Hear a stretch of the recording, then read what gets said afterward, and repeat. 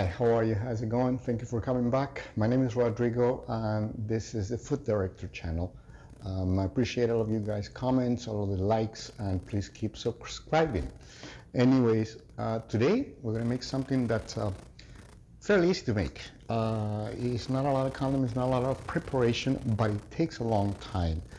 I'm going to braise a piece of meat, which is the cut is mock tender.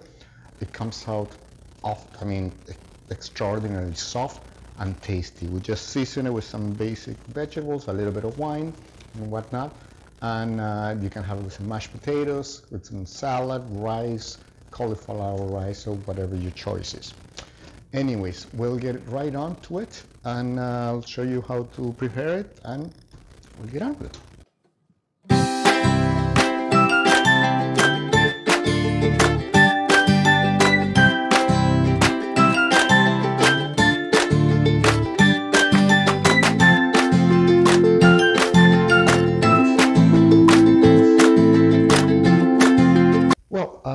As I said, it's a fairly easy dish. Doesn't have a lot of condiments, neither a lot of process. It's just patience, because once we put it in the oven, it's going to be cooking, braising at a very low heat.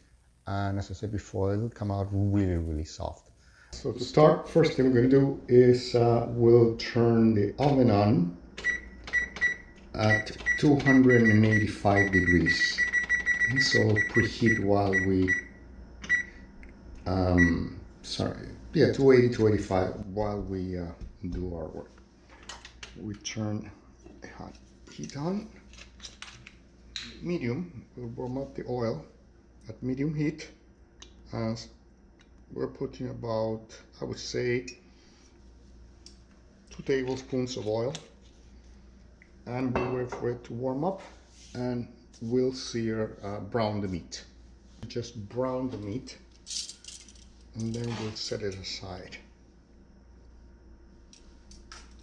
Let's check this. Yeah, I think it's fine. I'll take the piece of meat and I'll cut it into smaller pieces so it will fit here. So we're still browning it. As you can see, you have to turn it and do it in every side. The idea is to seal the meat as much as possible. Alright, so we're just about ready. Just be able to brown it on every side. We can lower the heat a little to medium, since we had it in medium high. And we take this meat and put it in a bowl. We're going to be using it a little bit later, not yet. As we do that, okay, we're going to add the onions to the hot oil. And we'll just saute them a little until they are a little transparent. Okay. You don't need to add extra oil. As I said, two soup spoons of oil, which is about 1.5 ounces, should be sufficient. Just wait for the onions to brown a little. So we're sauteing the onions for a couple of minutes. They've turned transparent, a little brown. And then we'll throw in, we'll add the garlic, which is just crushed garlic. And keep stirring slowly until we start getting a little bit of the smell of the garlic. The onions have caramelized, and the garlic has also cooked a little, where they become more fragrant. We'll now add the celery and the leeks to this concoction. We'll turn it just a little more. We'll keep stirring until the leeks barely change color, which will probably be about 2 minutes, about 2 minutes, 2.5 minutes. We keep stirring so nothing gets burned. You notice the leeks as well as the celery change color a little bit. when you put in the garlic with the skins might come off. You can take them off if you like. And now we add the carrots, the green peppers, and the yellow peppers. Create a little bit of liquid at the bottom. As soon as that happens, we'll add the 2 tablespoons of tomato sauce, or regular tomatoes if you like. You would have to put, I guess, about 1 tomato. You can chop it up and add it and stir it until it's slightly softened. Okay. Once that happens, we'll add our meat back in here again, put the rest of the ingredients. Okay, so we simmer a little bit of this, and we'll put the 2 tablespoons of tomato paste, and the idea is to caramelize it a little. Okay, if by any chance you don't want to have some tomato paste, or you don't like it, you don't have to add it, but it gives it a nice flavor.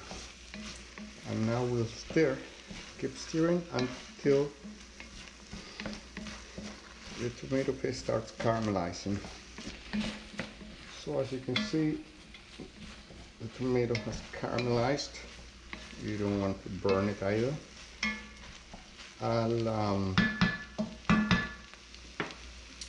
We'll add our meat back.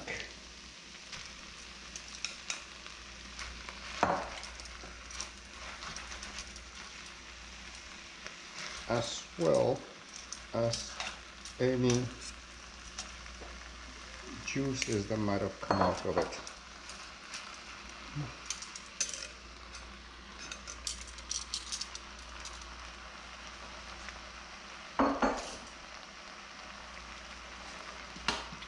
Let it get rid of this there, and let it come to temperature.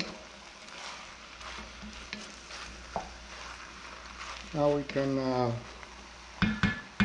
add our condiments. We add the wine,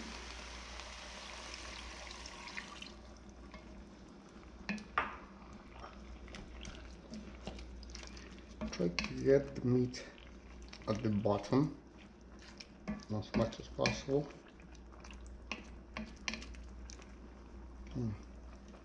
And we add the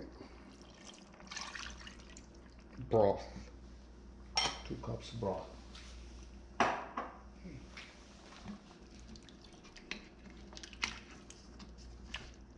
And stir it a little bit more, make sure everything is fine.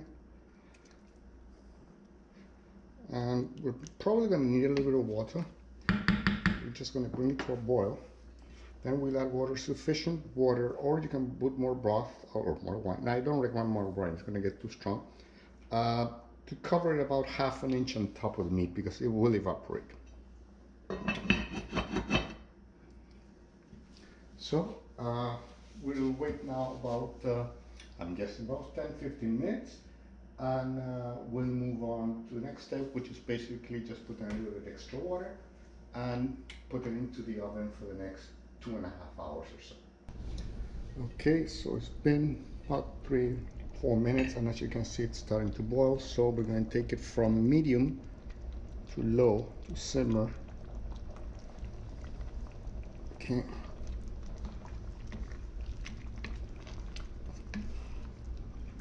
And we'll simmer this for approximately 15 or 20 minutes at most.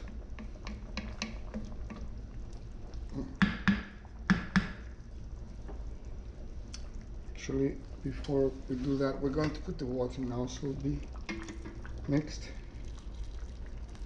See, it's enough water to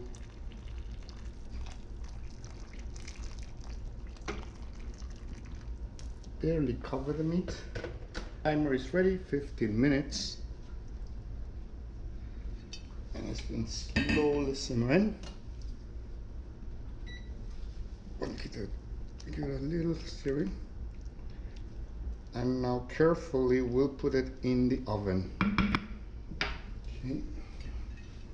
Careful when you open the oven.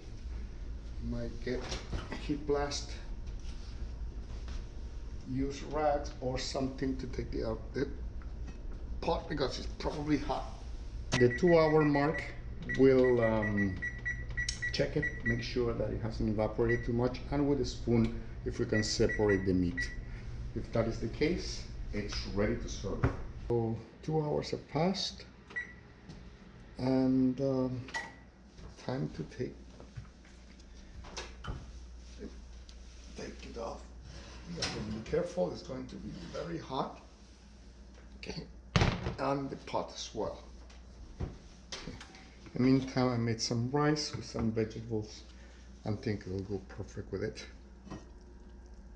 Hopefully doesn't fog up. Perfect. It looks perfect. Soft and great. Alright, so I'll present it, I'll get it ready, and I'll show you some pictures of the final product. Once again, thank you very, very much for watching. Don't forget to subscribe and like, and all your comments will be welcome. Thank you again, and I'll see you on the next one.